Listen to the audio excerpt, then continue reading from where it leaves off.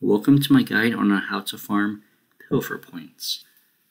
There is a requirement rework coming that will require you to fully complete the Toolbelt, which does require a total of 5,000 Pilfer points, in which case you can easily get them, but keep in mind, the higher you're thieving, the more points per hour. So if you're about 78 thieving, you can expect to get a lot less.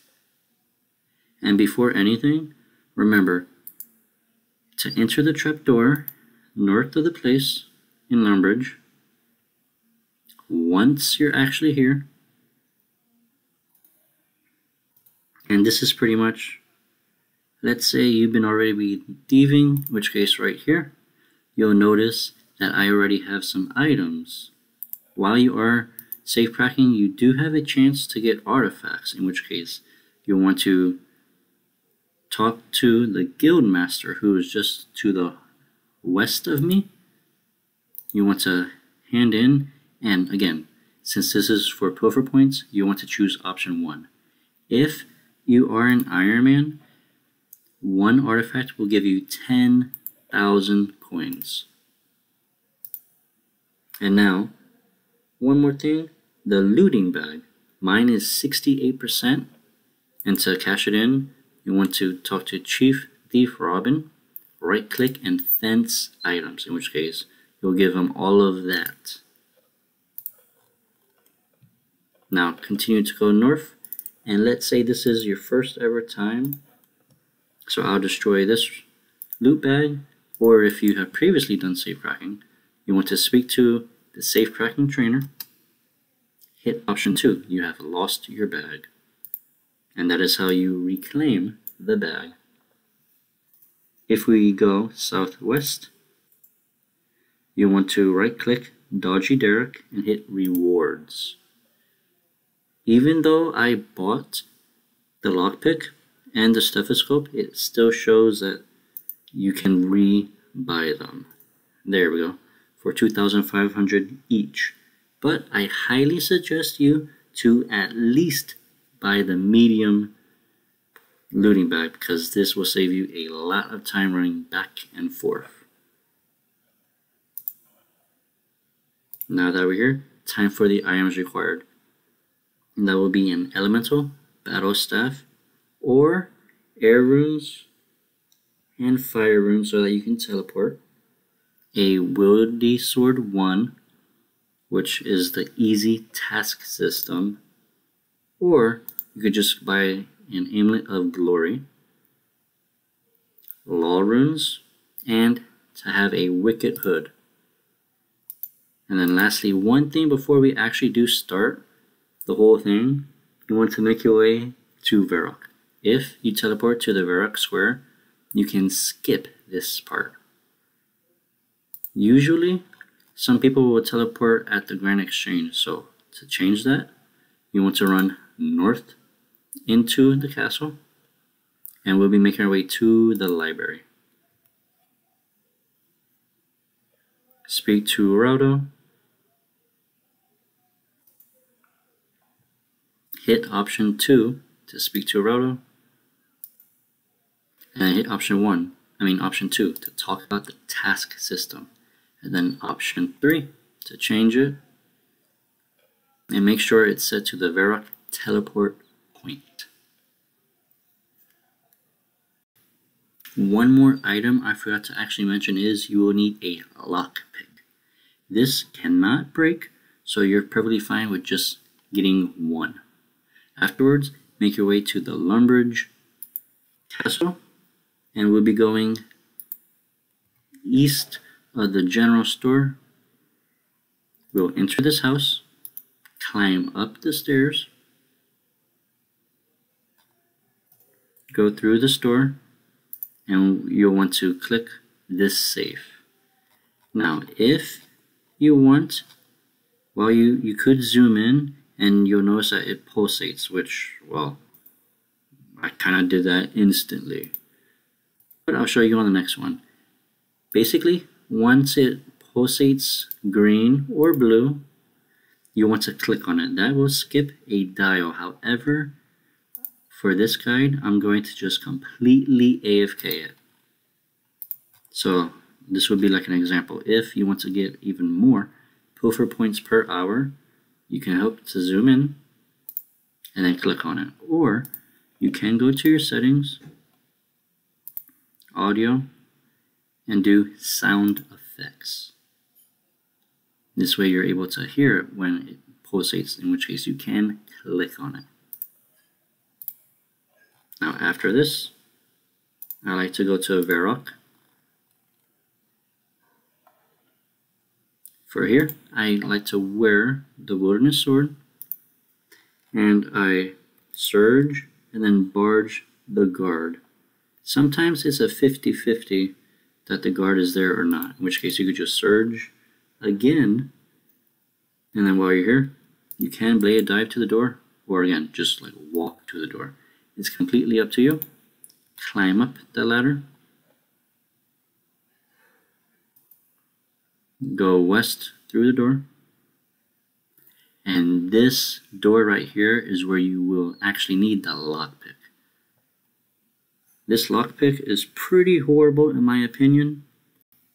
The reason why this door is pretty bad is because right here, look at how many times I have failed. This is pretty much on average, although sometimes I get in about 4 or 5 clicks. But yeah, it is pretty bad, and I mean, sometimes I've even gotten hit about 15 or 20 times, so yeah, that was not bad. But anyway, just spam click the door, and there you go, you're in. Do these 3 safes, and again, I pretty much just AFK this. On average, you can expect to get 492 to 499 Pilfer points per hour AFKing the chest or the safes. If you want and start paying attention, you could actually get about 20% more points, since again you'll be paying a little more attention. And then you do get a good amount of experience, about 230,000 with 138k GP per hour. Keep in mind, this is without any bonus experience of any type, so if you do have that, you can just double it or even triple it depending on what bonuses are active at the time. Now, at the beginning of the video, you did notice I had a huge loot bag. First off, when you start safecracking, you will have a small bag, in which case a full trip will fill the bag up to about 82%, in which case you have to go back to the NPC and empty out your bag to him. Once you have 500 points, you have access to buying the medium bag, which it will fill up 42% of the time per run. And then if you do have a large bag, it will fill up about 21% each run. And then of course, if you do have the huge bag, which I do have, it fills up about 9% each run. And then I'll pretty much just skip this so I can show you the next location. So with the Wilderness Sword, teleport to Edgeville, and we'll be going to the general store. Climb up the ladder, south, and you'll notice that there's a safe right here.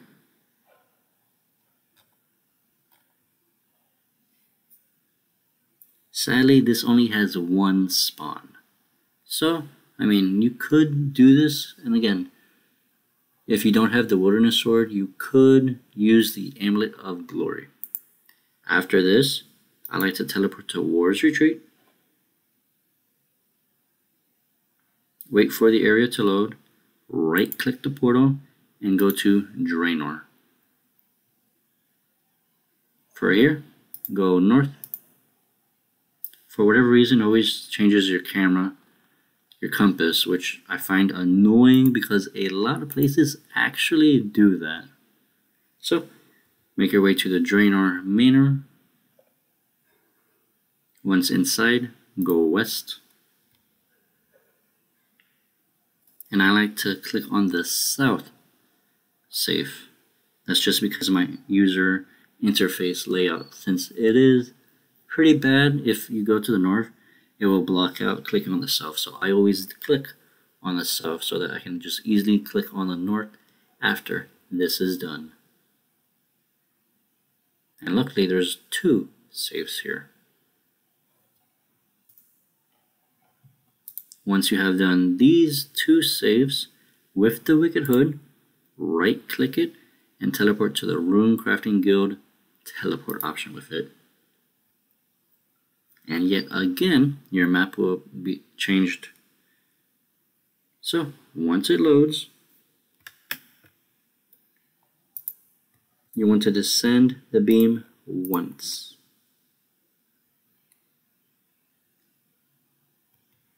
For this, I like to go to the west safe right here. And again, it does depend on your interface layout. You could zoom out a little bit, and then you'll have access to the east safe once it is ready.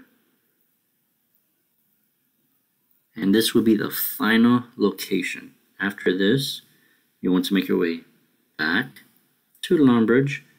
Just remember to equip the elemental battle staff if you do have that. And then you'll have an option to either run north, go to the NPC and give him your looting bag because it filled up. And again, remember, if it's small, you have to run to him every single route. If you have the medium bag, you'll have to run to him every 2 times.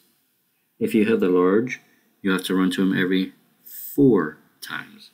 And then if you have the huge pouch, the huge bag, you can run to him every 9 times. Actually, I think 11 times. So yeah, it makes it very, not AFK, but like less of a hassle that you have to go to the NPC, give him your bag, and then run to south. And then what I mean by that is, let's teleport to Lumbridge now. Right here, you have an option to run north to the Thieves Guild so that you can empty out your bag, or continue and go south into the very first building. The door will be closed. Climb up the stairs. Thank you all so much for watching my guide on how to farm Pilfer points AFK. Again, if you want, you can pay attention and you'll get about 700 points an hour. But if you do the AFK method, you can get up to 495 Pilfer points hourly. Granted, you could get a little more if you are lucky with the artifact spawns. Thank you all so much for watching and enjoy the rest of your day. Don't forget to like, subscribe, and comment, as it really does help.